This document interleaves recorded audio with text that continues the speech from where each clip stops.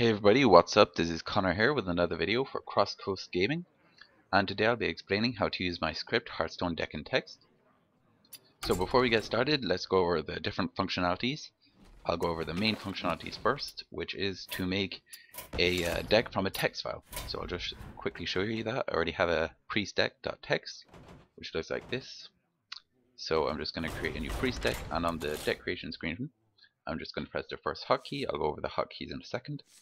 I want to open up priest deck, and it's just going to make a deck really quickly from the text file, as so.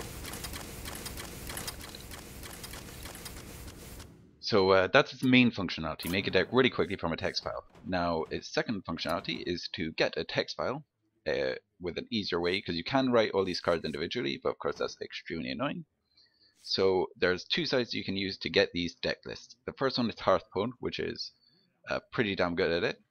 So you can either use the deck builder to make a custom deck or make your own personal decks, or you can just go into these decks, which other people have made, and copy them.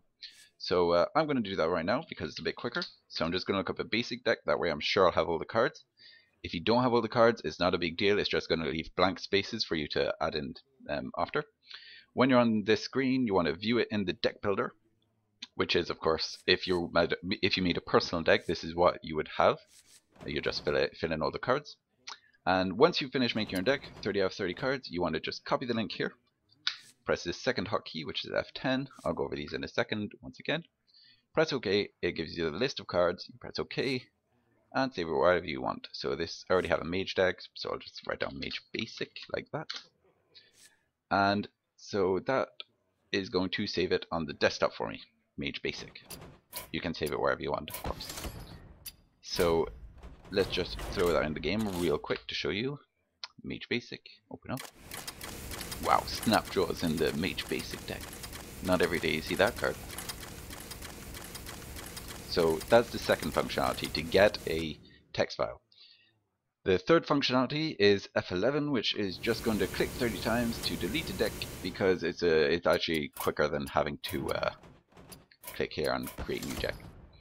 So now that we've gone over that, I'll go over the last functionality, which is Hearthstats. So Hearthstats is a site that allows you to download a little program. It records all your stats with different decks, your arena win rate, etc, etc. This is a second account, that's why all of this is empty. And it mainly allows you to store all your decks. So if I go into my decks, I only have two on this account, Face Hunter and Priest deck. You can also copy Pro deck from the public deck list. So I'll just show you, yeah, I think I have the right one. So the right account link, I mean. So this is what it will do when you press the key. It shows you all your decks in Hearthstats. So as you see, Priest deck, Face Hunter. So go onto the deck creation screen, press F9, gives you the list of decks. Open up the Priest deck, and it does the same thing with the online decks. So this is good if you use Hearthstats. Actually, it's probably super useful if you use Hearthstats. If you don't, it's probably just as easy to save them in text form. That way you can even change them just by taking out Shadow Word Pain and adding in whatever you want. So that's the four functionalities. Now I'll just go over how you can use it. So to use this, it's a .ahk, which is an auto hotkey script. So to do that, you're going to have to download auto hotkey. As you can see, it's a really small file. It's 2 megabytes, which is really tiny, and I would recommend downloading this anyway, because there's a ton of user-made scripts which are also useful. I mean, if you read all these, I'll go over why you should download it, but basically I had a script which is really useful, which allows me to keep one window over all the others, even when I click on the other windows, and it's even smaller than other programs that would do the same thing. And there's just so much you can do with it.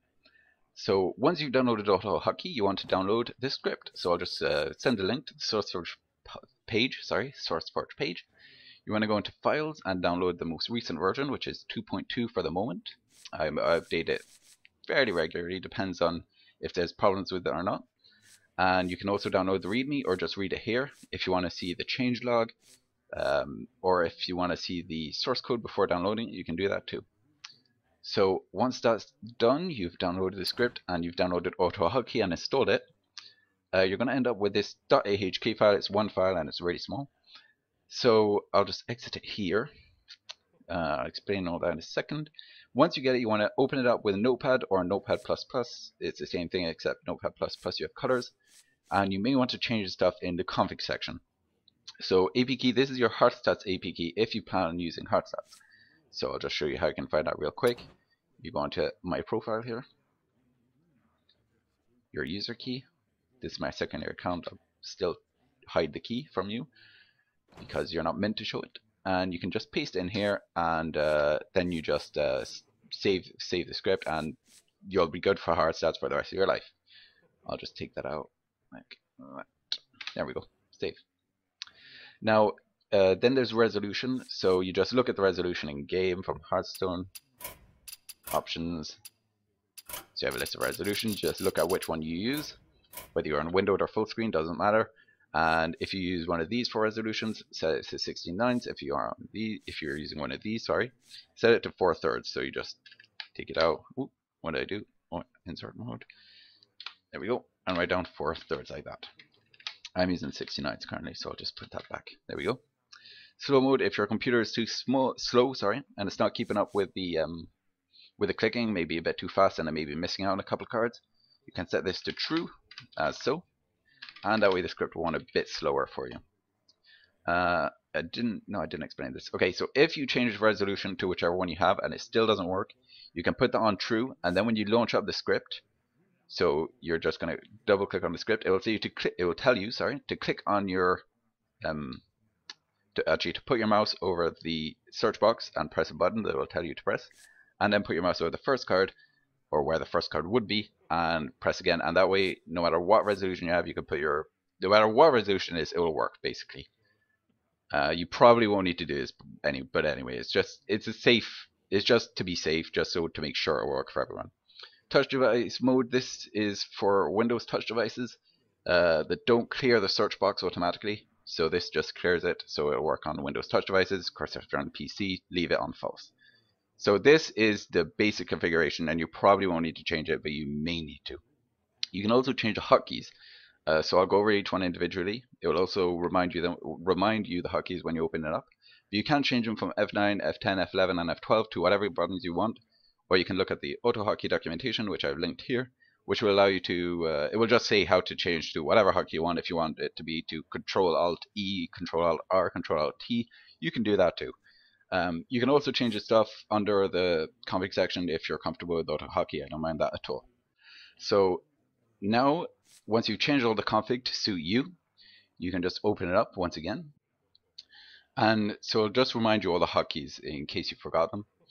And it'll be running down here, and it will hardly use any resources, so you could leave it open for all your life. But if you so now the hotkeys will work. F10, F11, and F12 will all work once it's open, and you can do as much as you want.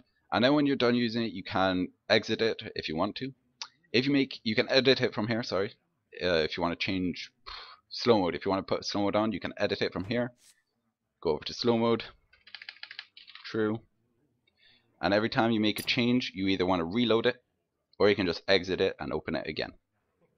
So I'll just reload it, and now slow mode is on for me.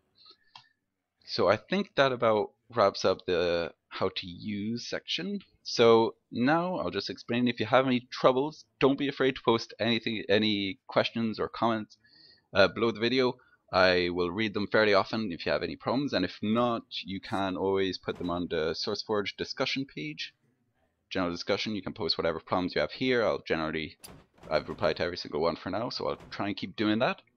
So yeah, I think that about wraps it up. Enjoy the script, hope it works for you. If not, I'll try and fix it for you. Thanks for watching, and I'll see you next time.